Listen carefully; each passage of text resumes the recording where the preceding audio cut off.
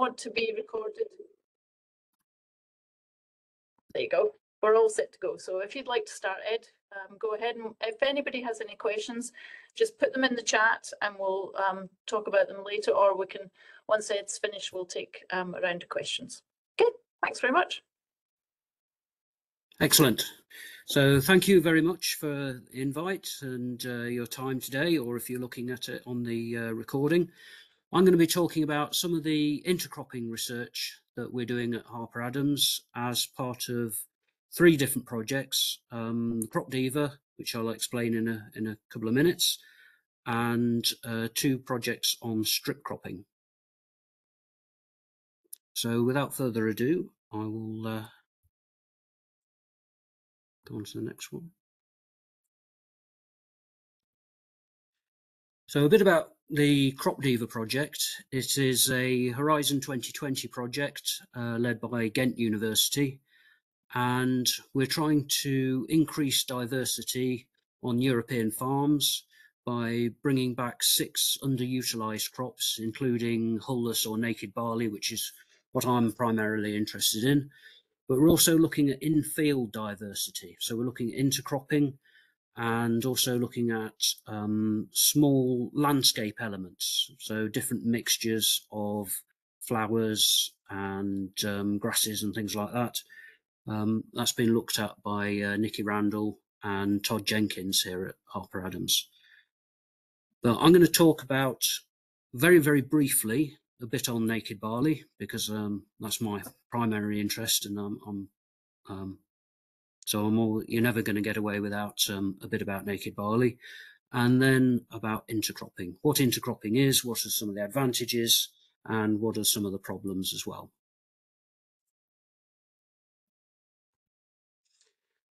First of all, naked barley. Naked barley is barley primarily for human food. On the slide here, we've got some hulled barley. If you're going to eat barley, you've got to pearl it. So you've got to remove the hull, which is inedible, and you end up with pearl barley. Unfortunately, you've removed some of the goodness, some of the bran. And if you're going to eat barley, naked or hullless barley is the preferred type. And we've been breeding barley to reduce the quantity of beta-glucan for malting. But if you're going to eat it, you want higher beta-glucan because it's got some very, very useful health benefits. For example, reducing cholesterol and also slowing down the release of glucose into your bloodstream. So you feel satisfied for longer after you've eaten some barley porridge, for example. So barley beta-glucan is a very, very useful compound, and as part of Crop Diva, we're looking at over 300 different accessions of barley from around the world, all naked barley, and seeing which has got the highest levels of beta-glucan and other useful compounds in there. But what we're going to talk about mainly today is using naked barleys as part of the intercropping.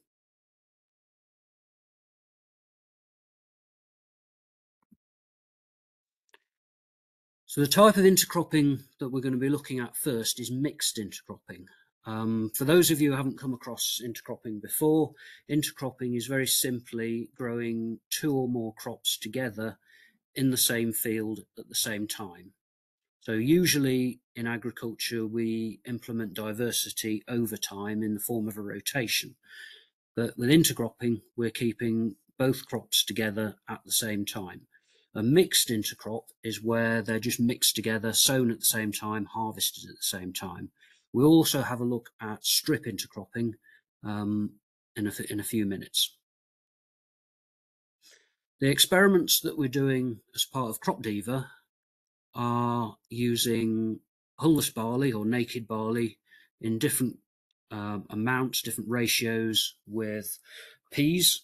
We're also doing some experiments with oats and peas as well, but I'm going to be presenting the barley data because that's the most interesting at the moment. The fundamental experiment that we've been running for 2 years now, and we're planning to drill as soon as we can for this year, for a 3rd year, will be using the naked barley in 2 different intercropping rates. So 50-50, where each component is grown at 50% of their normal seed rate.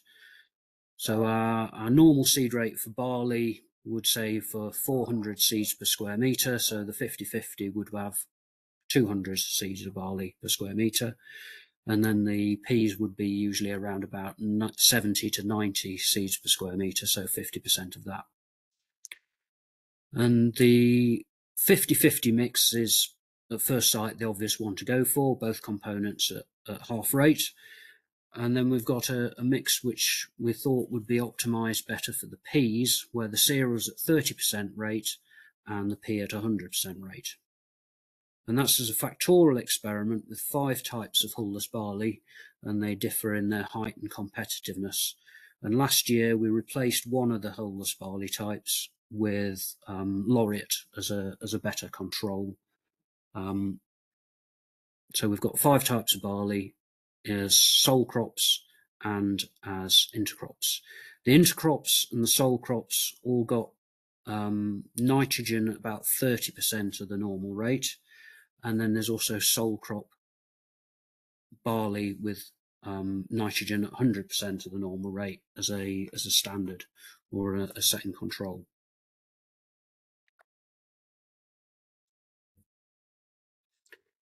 This is a drone picture of our intercropping trials last year, so in 2023. The much larger area is the barley and pea trial, and then to the right of it you've got the oat and pea trial, a smaller trial looking also darker green. You see, it was a very impressive field trial. As well as having the varieties, we also had smaller trials embedded within it with different nitrogen rates and fungicide and no fungicide treatment. This is a bit more of a close-up. So these were drone pictures taken by my colleague Andrew Watson here at Harper Adams. And you can see the plot at the top is sole crop peas, and then we have a 50-50, and then we have a 30% cereal, 100% peas, and then we have a sole crop barley. And on this photo you can see that the sole crop peas are looking greener, and that's one thing we certainly found when you're doing intercropping, is the 2 components tend to synchronize together in terms of maturity. So the peas in the intercropping experiment are maturing a bit faster than the peas in the pea sole crop. And we think that's probably due to the ethylene being given up as one component starts to ripen. We find that effect if you're doing varietal blends as well. People say, oh, well, you can't do varietal blends because they've got different times of maturity. Well, they tend to mature at the same time as long as the differences aren't too extreme.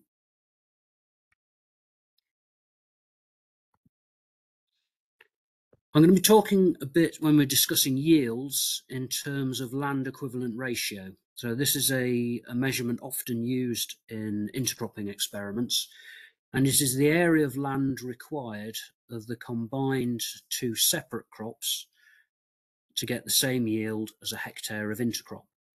So I've got a made-up example here. If we've got sole crop wheat, 10 tonnes per hectare, a good crop of winter wheat, and you've got sole crop beans with 5 tonnes per hectare, and that's a very good crop of beans.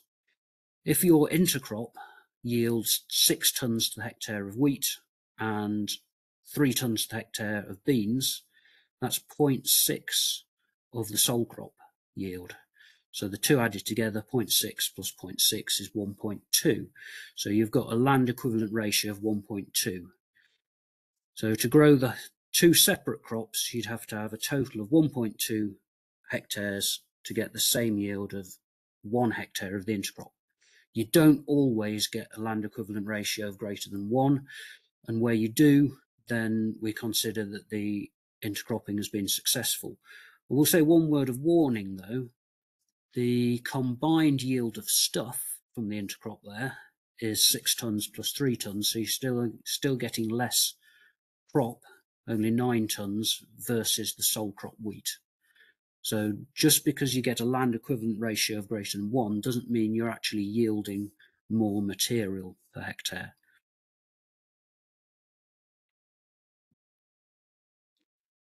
What do we find?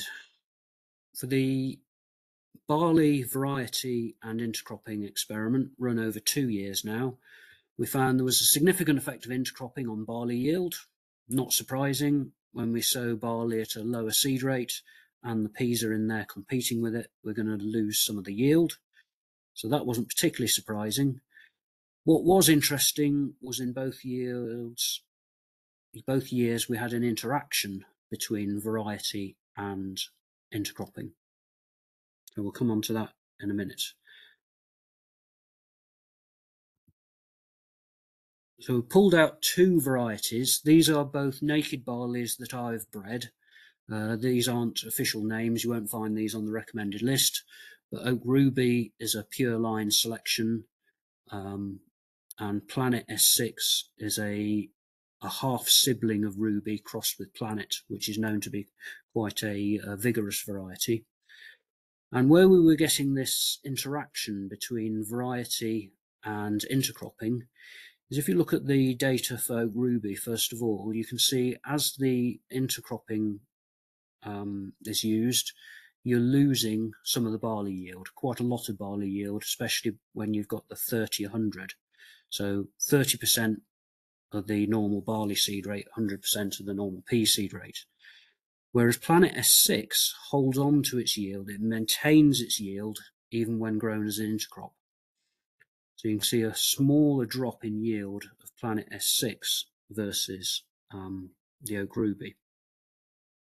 And Planet S6, the characteristics of this variety tended to be a better tillerer, producing more tillers, more vigorous, slightly taller but not very much taller, but certainly a higher biomass variety.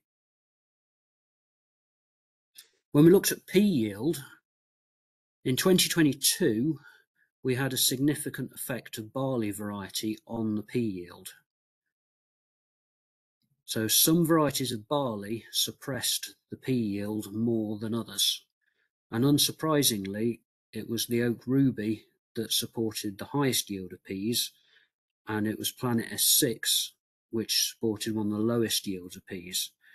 We didn't get a significant result in 2023, but this was a very difficult year for a number of weather reasons. First of all, it was raining a lot in March. We didn't sow anything until the middle of April. We then didn't get any rain for the first 10 weeks. So the barley, it was, the ears were coming out below the level of the flag leaf and under a lot of drought stress. And then, of course, it started raining in July and hasn't stopped since.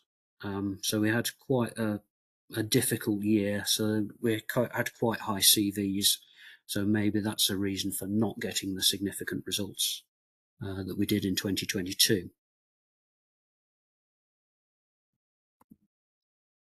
When we compare the land equivalent ratios between the 2 varieties for the 2 years, if we pick out Planet S6, we see in both years it has the highest land equivalent ratio due to its higher proportion of barley. So the barley maintained its own yield as a proportion of the sole crop barley yield to a better extent than the other varieties did.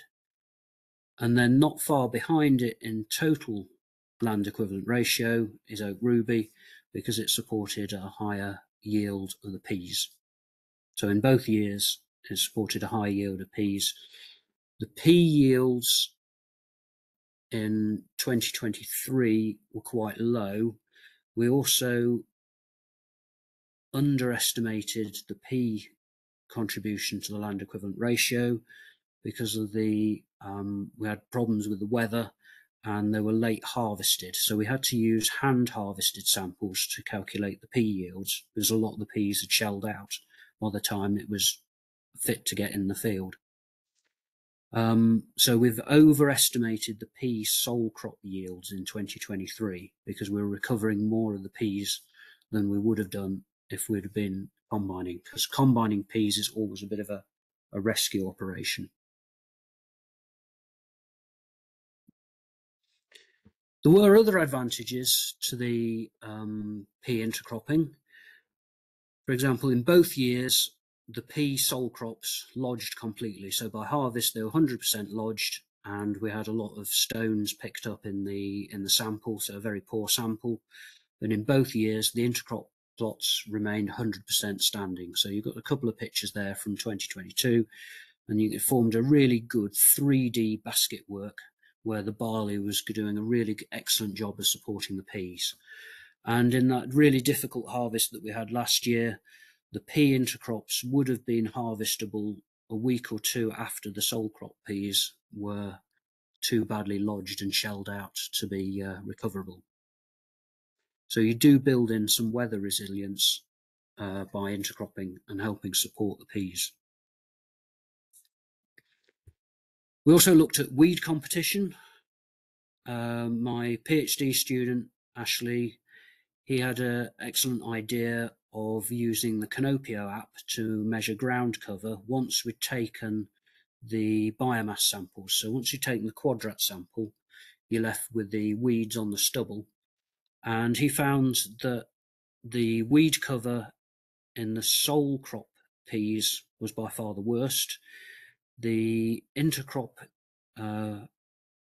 ground cover of weeds was only about half that of the pea sole crop, and the ground cover of weeds in the barley sole crop was only about a third of that in the pea sole crop. So the peas really weren't very competitive against weeds.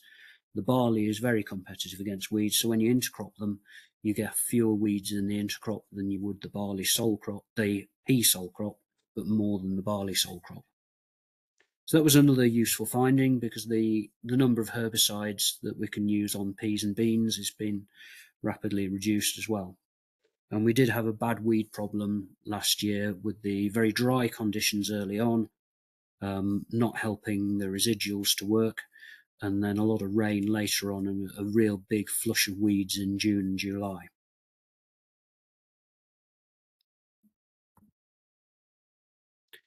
We did a smaller experiment on nitrogen rates for intercropping, where we just used oak ruby because we know that's a good companion for the peas, and we applied 0, 30 kilograms and 100 kilograms per hectare of nitrogen to the sole crop barley and to the sole crop and to the intercrops, but not to the peas. Obviously, you don't want to be applying nitrogen to peas. So 100 kilograms per hectare was the RB209 recommendation for this situation. So we wanted to know what would be the effect of applying nitrogen to an intercrop, because people are just having to be going on guesswork. And what we found was that as you increase the nitrogen rate, you get a higher yield of barley. That's not unexpected, but the yield of the peas in the intercrops declined quite considerably. And we think what was happening there was that we're increasing the competitiveness of the barley, so it's outcompeting the peas. So here we have the land equivalent ratios for the intercrops. So this is the 50-50 and the 30-100 as an average. So the two intercrops taken as an average for 100, 30 and 0. At 100, we've got a lower land equivalent ratio, less than 1. Bear in mind, we actually had a higher yield of barley. We're comparing the land, when you're calculating the land equivalent ratio, you use the yield of the sole crop barley at the equivalent rate of nitrogen. So this is the yield of the barley in the intercrop as a percentage of the sole crop barley that's had 100 kilograms per hectare of nitrogen was used to calculate that. One thing from this is that a lot of the intercropping research that has been done with either very, very low inputs or organically. And you can see where you're not applying nitrogen, then you do get a big advantage from the intercropping. who had the highest land equivalent ratio at 0 nitrogen. But that doesn't mean you get more yield, because the barley yield was lower overall at the 0 nitrogen, not unexpectedly.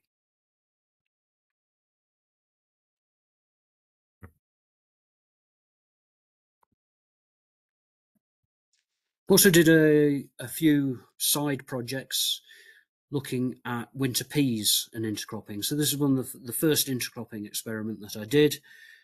We used quite a high seed rate of barley, 200 and 350. And in both cases, that was too high a seed rate of barley, and it outcompeted the winter peas. The winter peas were very low yielding, a mean of only 0.3 tonnes per hectare. Not just because of the intercropping. I don't think this variety was particularly suitable for our climate. But you can see here, the intercropping decreased the yield of the barley, and it wasn't compensated for by getting the yield of the peas, because that was very low. So if you are considering intercropping, if you don't reduce the seed rate of the cereal component by enough, you end up with very, very low yields of the legume, but you're still reducing the yields of the barley. We had another go with the winter peas, this time combining them with winter oilseed rape, because people have done it successfully with spring oilseed rape and spring peas. So we had a go at a winter mix. Where it's done with springs, it's sometimes called piola, as in peas plus canola. This was very successful at first. This was in autumn 2022, which was very, very mild. It was sown in September, I think about September the 14th. It grew very, very quickly in the mild autumn. The peas were looking very good, and we had less pigeon grazing on the plots that had peas in them, because they were denser and they were difficult to land. But then it came cold very, very quickly, and we had a cold snap in December, and that killed off a lot of the top growth of those winter peas. They'd grown too quickly. They did tend to regenerate a bit from the base, but once they were small, then the pigeons were moving in. So needs a bit more work with winter peas, I think. We did have some plots that were drilled later. They were drilled at the beginning of November, and they looked miserable all the way through the winter, but they didn't have that dieback because they were growing very small over winter, growing along the ground. So they looked miserable, and then they recovered quite well, and they were the most successful plots of winter peas. So maybe winter peas don't want to be drilled too early, especially in our climate where it may be mild over winter, followed by a cold snap. So to summarise our findings from mixed intercropping is that some competition appears to be unavoidable. When you're doing mixed intercropping, because you've got to sow and harvest both components at the same time, they're going to be using resources at the same time, and their components are going to compete with each other. And traits that allow the barley to maintain higher yields do suppress the peas. Where we have a more competitive variety, like that Planet S6, it maintains its own yield but suppresses the peas. If you use a higher seed rate of the barley, it suppresses the peas. If you apply nitrogen, you get a higher yield of the barley, but again, then the barley suppresses the peas and you get a lower yield. If you're going to be using land equivalent ratio to evaluate combinations, you need to be careful, because as we saw in that example with the Planet S6, the barley was maintaining its own yield, so it did have a high LER overall, but it was suppressing the peas quite badly. So if you're using LER and picking the combinations that give you the best LER, you may need to consider what component are you most interested in. Are you wanting to grow the best yield of peas, in which case choose a less competitive variety, lower seed rate, don't put so much nitrogen on it? Or are you wanting to maximise the barley?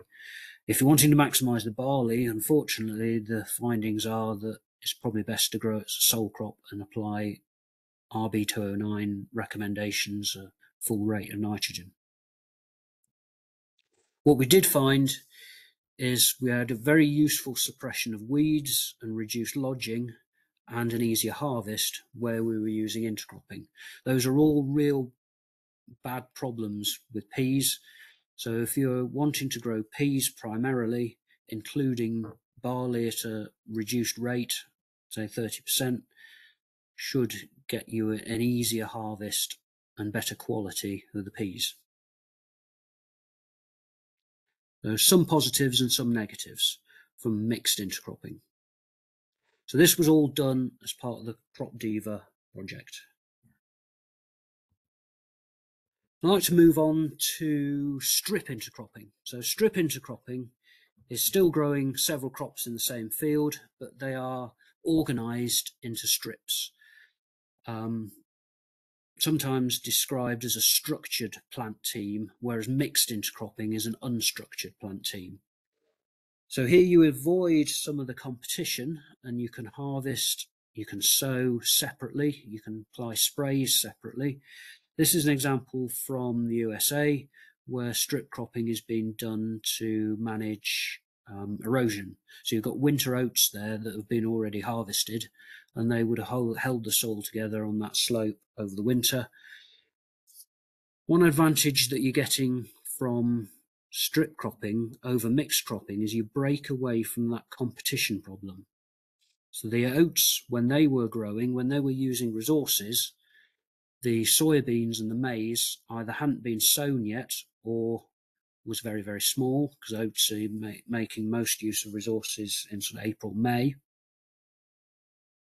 So the oats on the edge of the strips, they're getting an edge effect. They're getting more light, more nutrients, and so they should be over yielding. So potentially, if each strip over yields because it's getting temporal complementarity, potentially a situation like this, you'd expect a third of the field from each of the three crops. But maybe if you're getting 40% yield out of each crop, that would give you a land equivalent ratio of 1.2. So strip cropping has been done. It's been done traditionally in China.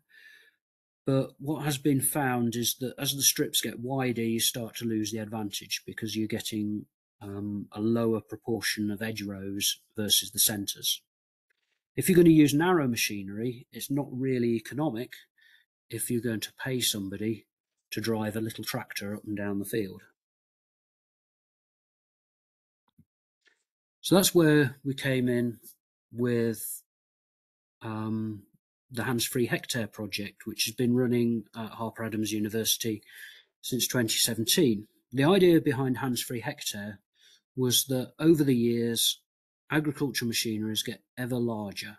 It's got larger and larger, more and more compaction, economies of scale, larger machines need fewer drivers, cover more acreage. But as the machines get larger, they cause more problems with compaction. They're obviously a lot more expensive. That's becoming more and more of a problem in agriculture. And you're also getting lower resolution. If you're trying to do precision farming and your resolution is the width of a very large combine, your yield maps don't give you as much information as they potentially could do. So if we're going to truly implement precision farming, we need smaller machines. So that was the idea of the Hands-Free Hectare. So the Hands-Free Hectare set out to use smaller machines, but more of them, to farm instead of one larger machine. So over the last 60 years, we've started off with lots of horses. They've been replaced by small tractors, and then the tractors have been replaced by ever larger tractors, but ever smaller numbers. So we're going to go back to having more but smaller machines. So the idea of the Hands-Free Hectare was a hectare of land was farmed autonomously using adapted machinery, a little Zeki tractor, which incidentally is a similar power, similar weight to an old a T20, your old grey Fergie. So not causing as much damage to the soil as a grey Fergie, because you've actually got better tyres, modern tyres. So the idea was using a lot less damage to the soil, using smaller machines, and farm an area of a hectare completely autonomously. That was done in 2017 and 2018. And then that was upscaled to the hands-free farm, starting off in the autumn of 2019, which was a really wet autumn. And then, of course, COVID happened. But that project ran for 3 years, and they farmed 35 hectares completely autonomously using the hands-free hectare equipment. When that project came to an end, we were thinking, could we do something a bit more using that technology? And so the logical thing to do, the logical next step, was to combine the hands-free hectare technology with strip cropping. So we used the autonomous vehicles, an adapted Izeki tractor, and a small combine, which is a class crop tiger, a little rice combine on tracks. So they harvest, they sow, they spray 2-metre strips. So with 2-metre wide strips, quite a large proportion of the field is edges. So you get those edge rows. And so we did it last year, spring cropping with spring barley, spring beans, spring wheat in strips. And all the operations were done autonomously. Because once you can program a robot to drive up and down the field, just going back on itself, you can program it to do individual strips rather than just monocropping.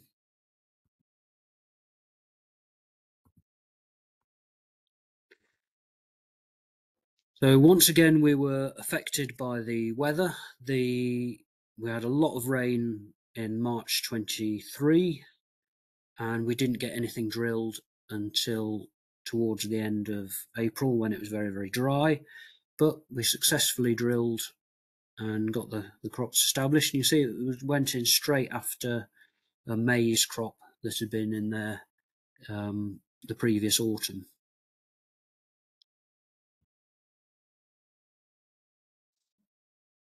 So you can see some effects of the drought there, but you can also see the strips were established relatively successfully, and by June they were looking pretty good.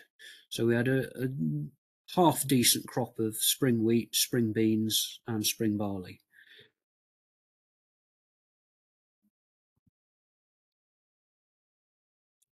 Because of the late rain, we had a flush of weeds, especially in the beans. We couldn't do anything about the beans because there's nothing for broadleaf weeds that could be applied post-emergence, but we could use herbicide in the barley and in the wheat.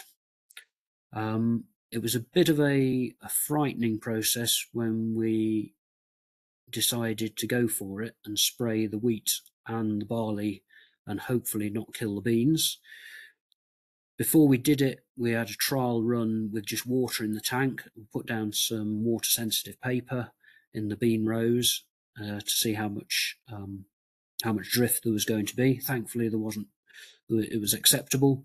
So we had a go and applied a herbicide to the cereals, and that was pretty successful, and we didn't kill the beans, which was the main thing. So we demonstrated that it is possible to apply separate products to different strips. That's a major problem with mixed intercropping. For example, when you've got oats and peas, there are no herbicides that you can use on that combination at all. Peas and barley, you've got pendimethalin pre-emergence, and that's about it. Then when it came to harvest, this is where the spring wheat has been harvested. You can see the barley next to it, which is quite badly brackled. This was because we ended up having to harvest everything in September. The original plan was that the crops would mature at different times, but because of the weather, we just had one opportunity in late September. We had a very impressive degree of precision. There were no beans, for example, in the wheat sample. So there was an incredible degree of precision to drive along that strip and not be clipping neighbouring strips. That gets rid of one major disadvantage with mixed intercropping, is unless you're going to use it for animal feed, you need to clean out the separate components. So you obviously got a cost there, and also a cost in time and hassle. And what some people have found is that even if you're getting a positive land equivalent ratio from mixed intercropping, the cost of cleaning out, for example, sieving out peas out of barley, soon eliminates that advantage. And certainly in 2022, when it was very, very hot, we had a lot of split peas, which we couldn't clean out of the barley.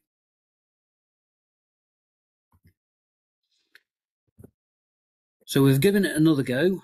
This autumn, we drilled the same combination. The plan was winter wheat, winter barley, and winter beans. So the winter barley and the winter wheat went in as planned, and then had a lot of rain on it afterwards. The winter beans never got drilled. We've now switched to spring beans, but they haven't been drilled yet either because it's still very wet. But you can see the not bad establishments, certainly to start off with. The ends of the plots, unfortunately, drowned because we had a lot of rain in October, and that didn't do things any good at all. And then coming into the spring, we've just had a very, very wet winter, and you can see the corner of the experimental site has been lost due to extreme waterlogging. But we've got a big enough area to get some reasonably interesting results so far.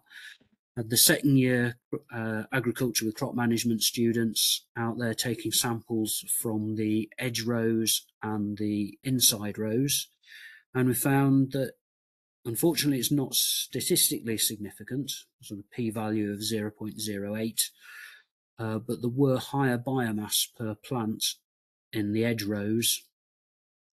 And interestingly, the barley edge rows neighbouring the wheat and the wheat edge rows neighbouring the barley both had higher biomass than the centre rows. So we may be getting some sort of competition effect happening there. So we've got some students who are going to be taking some results a bit later and see if we're going to carry on with that trend. We also found, and it was statistically significant, higher percentage nitrogen in the outer rows, whether it was against the bare strips or against the other cereal. So that was for wheat and for barley. So we appear to be getting some sort of an effect.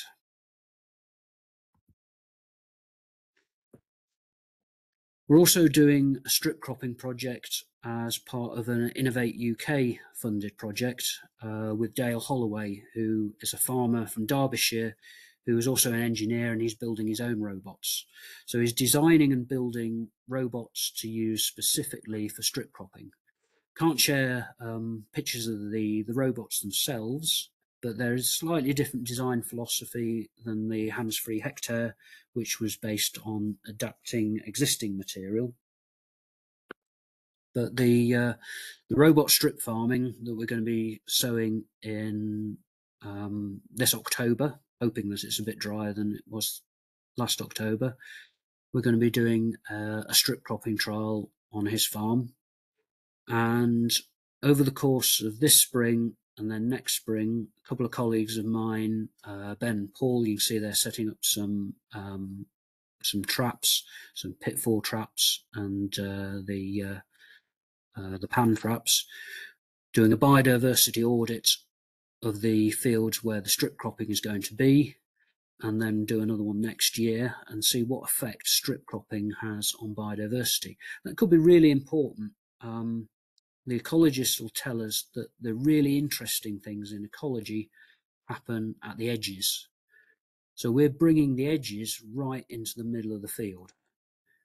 So potentially we should see biodiversity benefits, and maybe even if we can make a case for having this as a SFI option or other equivalent schemes in other parts of the UK. So potentially we could see increased yields, less use of pesticides, and increased biodiversity from strip cropping if we can make it a success. Finally, we've got a slightly different system based on similar sort of principles, and this was inspired. These are pictures from Indiana.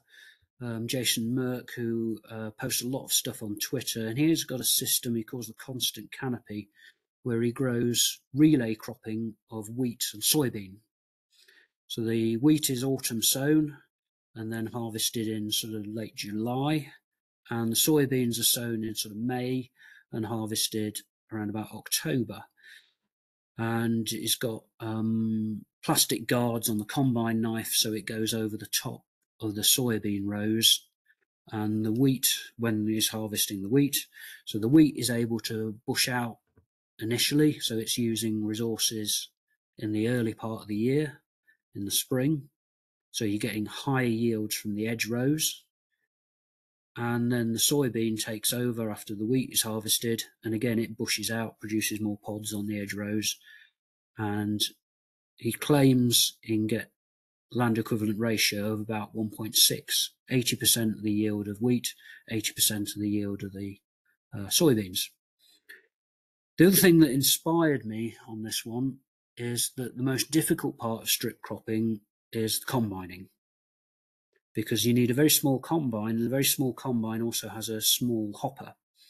So you need some sort of chaser bin or something to keep going to it, because it's going to get filled up. So I was thinking, how could you have a strip cropping system but harvest it with a conventional combine? And you want something that you could just combine over the top of, like these soybeans. Soya is a bit of a marginal crop in the UK, so I was thinking, what else could we use? So I used a clover and vetch and lucerne mix suitable for countryside stewardship options, the legume fallow AB15 in the countryside stewardship. So the idea is you've got strips of clover, strips of wheat, strips of clover, strips of wheat. You go straight over the clover when you're harvesting. The clover is left there for 2 years. So you're only farming half the land. You're only using half the inputs, but you should get more than half the yield. And the other half is building soil fertility, similar to having a 2-year clover lay. I'd also been inspired by the Innovative Farmers program, where they've been doing living mulches, where direct drilling cereals straight into living clover strips. But then they've got the problem of competition, as we've seen with the mixed intercropping, where you've got 2 species growing together, they're going to compete. So what happens if you keep them apart, but in the same field? So that's what we did. You can see after the harvest of the spring wheat, the clover is there growing away, it's harvesting sunlight. The rest of the field is just bare stubble, that's harvesting no sunlight. So the sunlight has been harvested, it's being used to produce fixed carbon, going down into the soil, feeding the soil biology. And there's a picture of the clover in September, looking very, very pretty. So we've done this again, winter wheat this time into the cropping strips, and then possibly we'll flip them over this autumn after the clover's been down there for 2 years. And you can see from this picture taken in this spring, there are quite a few weeds in the clover patches, but one debate is, are they weeds? Where you've got things like plantain with deep roots, deep tap roots, that's actually not a weed. It's not competing with the crop. We've got some thistles there, which could be a problem, but if we mow the clover strips, prevent any weeds from setting seeds, meaning they're not going to be competing with the crop, maybe their deep tap roots are going to be useful. You can also see at the end of the strips where the wheat crop has failed because of the waterlogging, the clover strips are still there. So rather than seeing whole fields just bare, this sort of system, half the field still has a green plant growing in there despite the waterlogging. Alternating strips here are X-Days, which is the one on the left, and oak farm population, which is a composite cross population. So that's another interest of mine, is using diverse populations. And you see that's looking quite vigorous as well. So our conclusion from strip cropping is that it does allow relay cropping. It removes that problem of having to sow and harvest crops at the same time. It removes the need for post-harvest separation. The equipment that we've got has enough precision to spray and harvest separately. So it's very impressive the way that we didn't kill the beans, and then when we came to harvest, we didn't have contamination from one strip to the other. And potentially the clover strip idea could provide continuous soil cover, the same idea as a living mulch, but without the problems of competition. So some acknowledgements, especially Ashley Roberts, my PhD researcher working on the Crop Diva project, Mike Gutteridge, who is engineer, who's made everything happen with the hands-free hectare equipment and the strip cropping, Kit Franklin, Jonathan Gill, James Lowenberg de Boer, who were developing the concepts behind the hands-free hectare, Crop Diva, of course, and Innovate UK for funding the work that we're doing with AR Revolutions. And I'll just finish off with a plug. Nicola Randall and I, Harper Adams, we've got a PhD on strip cropping with the Midlands Integrated Bioscience Training Partnership. That will be advertised fairly shortly, so keep an eye out for that one. So thank you very much. Thanks, Ed. That was brilliant. Great talk. I think there's, from what I can see, there's loads of questions coming through the chat. Yep. So I don't know if people want to ask the questions themselves, or if they're happy for me just to read them out and then you can chip in if you like. Okay, so the first one was from Robbie.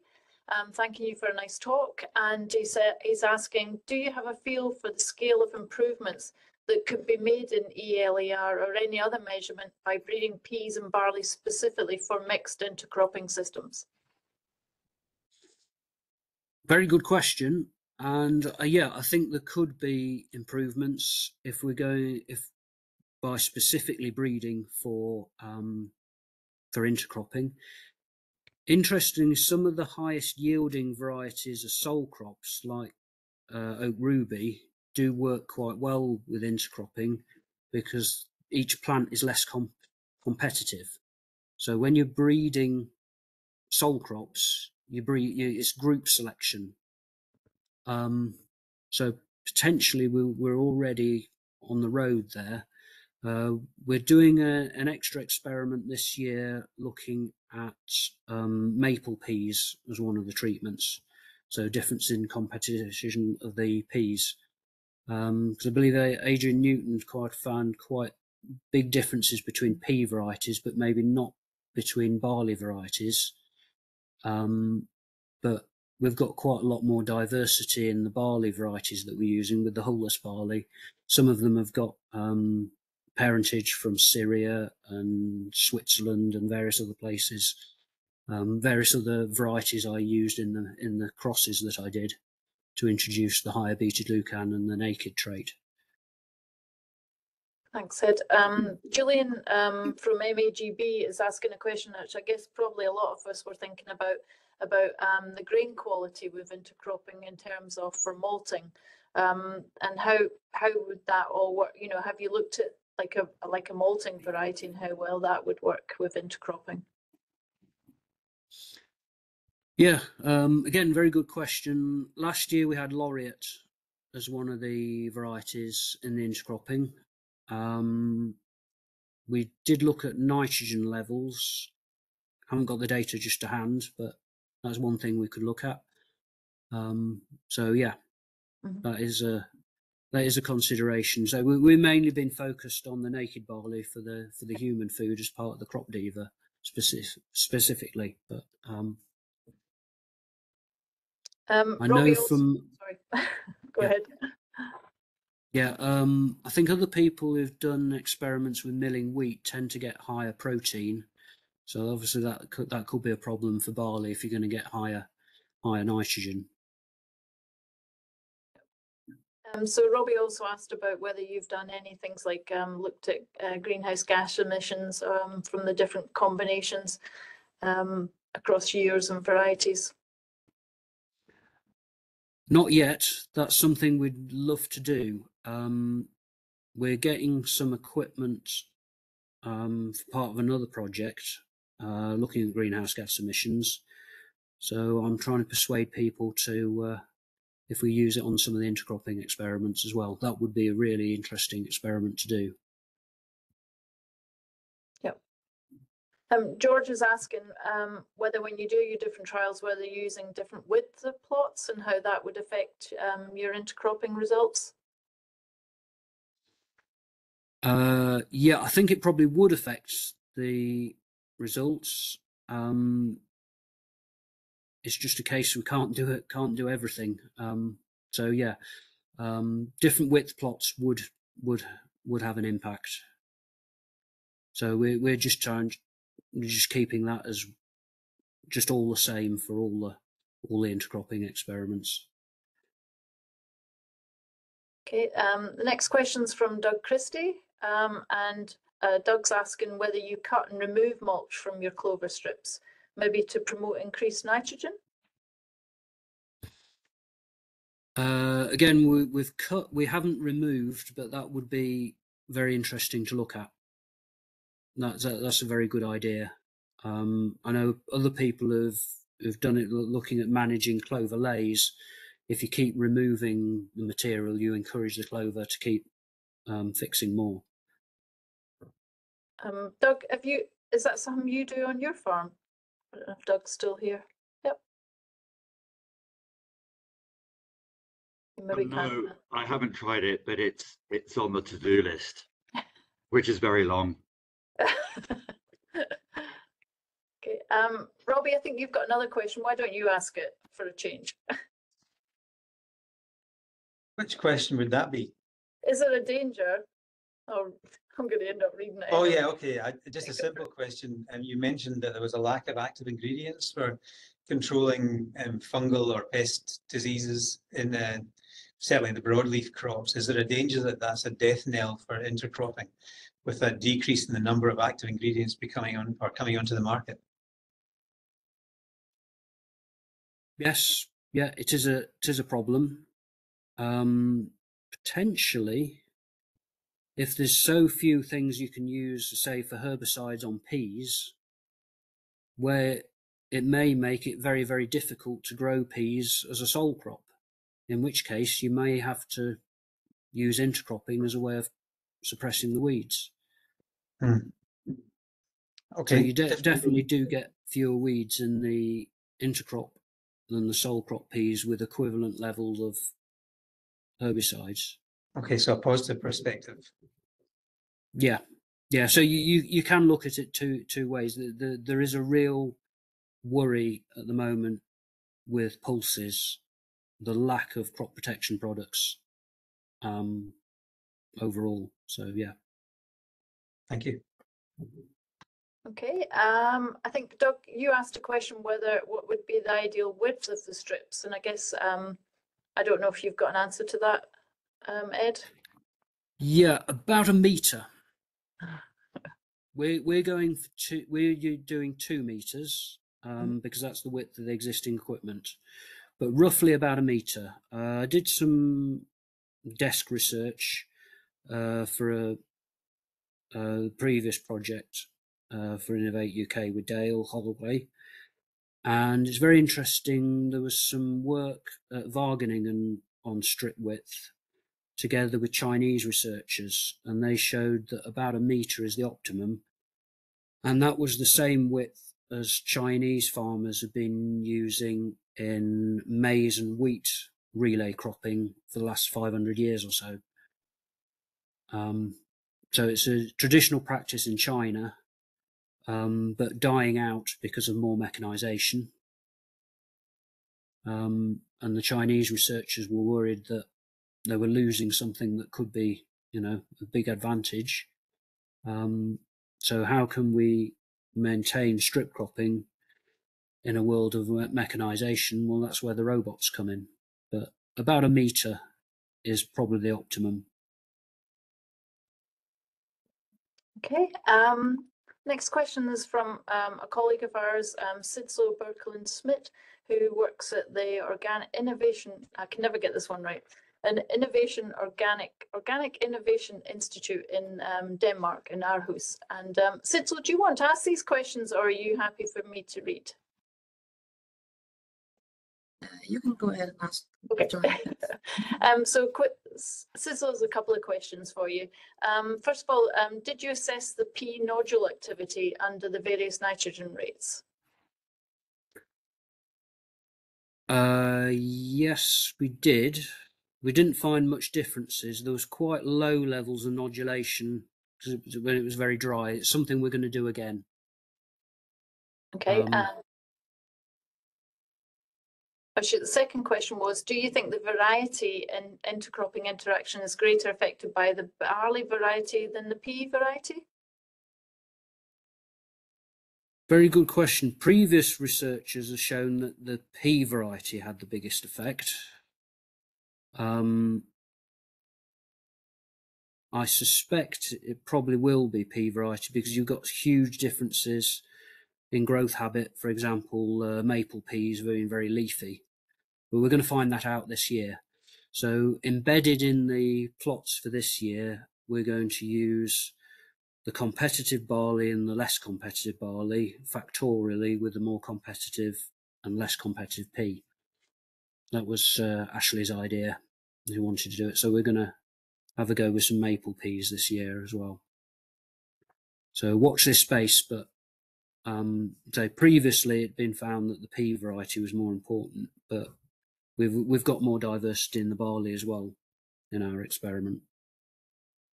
Great. And Sidsel's last question is about what they actually do in Denmark, and they intercrop peas and oats for a gluten-free option, but still has the beta-glucan benefits. So what's the main advantage of using naked barley over oats? We've got some oats trials as well. We're finding that the oats are a bit more competitive than the barley, so we're getting lower pea yields in the oat and pea trials.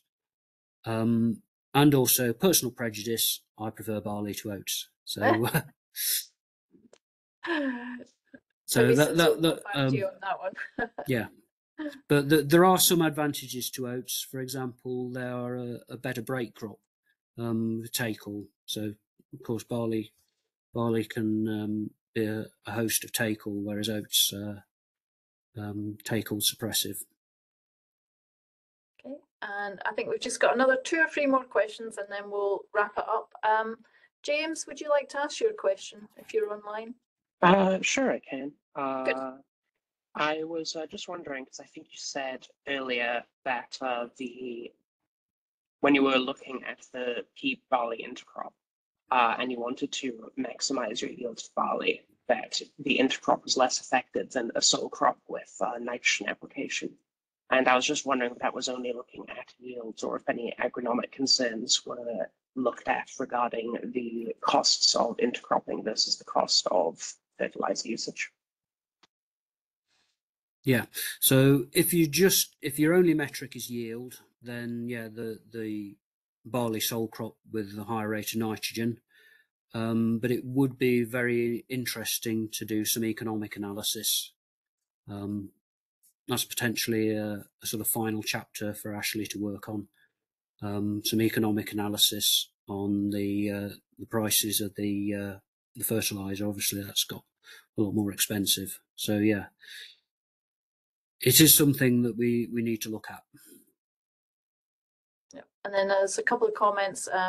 Doug, maybe you want to say what your experience of separating peas and barley. Yeah, just a very quick comment. It was just somebody asked from on the malting scenario. I found no difference in the nitrogen content. So I was a bit worried about the nitrogen content in malting barley with a pea companion crop, that it might be a bit high. but it was the same as a monocrop that year. The nitrogen was the same, but with a third. I think it was a quarter of the nitrogen applied. So, and that resulted in the same amount of nitrogen within the barley crop. Also, the big problem I had was split. I think Ed mentioned it earlier on. What a fantastic seminar, Ed! It's great. Thank you. It was the split peas within. After I separated the barley and the peas, the split peas were the problem, and I had to get a gravity separator at great cost to separate the split peas from the barley, to be able to send it away for malting. Otherwise, I didn't see any problems, other problems at all with growing an intercrop barley pea combination. Yeah, thanks for that. That's something other farmers have found. If you only want one component, say the peas, it's a lot easier than trying to get two good components out of it. For example, Mark Lee in Shropshire, he grows peas for Hodmedods. One of the things that he's done, because he needs to clean the peas anyway to get the split ones out. So he was growing peas with triticale. So you got the cleaned peas, cleaned whole peas, and then split peas and triticale can be used for animal feed. Whereas if you're trying to get two clean streams out of it, then that's the problem. Okay, and just a couple more questions. A comment from Ed Beckett that you can use a very low rate of Eagle can be used on peas, and it's clover safe as well. Carlos Lopez is asking whether this could be a way to provide economic sustainability to small barley producers in countries like Colombia. Possibly. don't have enough knowledge of. Yeah. And then last question is, in a commercial farm context, could management of crop rotations be a potential difficulty with strip cropping? So I guess that's a comparison between whether rotations are, how that works with a strip crop, or what question that's from. Yeah, Thomas. well, each strip would have its own rotation, so you'd rotate within the strips. For example, our 2 years, the plots that were wheat last year are barley this year. The plots that were beans last year are wheat this year, and the plots that were beans last year become wheat this year. Remember? Yeah. So you do a rotation within the strips. Brilliant. Does anybody have any questions they want to ask? If they want to unmute, that's us finished with the questions in the chat. Can't see anybody putting their hand up. If not, we'd just like to thank Ed for a really interesting talk. Doug, have you got your hand up? Or are you waving? Hang on. Yes, just a very quick question. Sorry, I'm quite interested in this subject, but on the strip cropping, would you, if you're doing it within a rotation, would you the following year you do the direction of the strips? Say it's north south one year, would you do it east west the following year? No, you keep the same. strips in place. So you can imagine the strips almost like permanent beds. Yeah, right. Okay. And then that way you're also doing CTF. Yes. Controlled traffic farming. So you're not potentially not trafficking most of the field. Thank you. Right. Okay, thanks very much, everyone, and thanks, Ed. That was great. If anybody has any more questions for Ed, they can find his email on the Harper Adams website. George has got a question. Go, George. Sorry, pressed the wrong emoji. Are you clapping instead? Okay, well, thanks very much, everyone, and thanks, Ed. See you next time. Bye. Thanks, Ed. Well done. Thanks a lot. Yep, thanks. Thank you. Thank you. Right.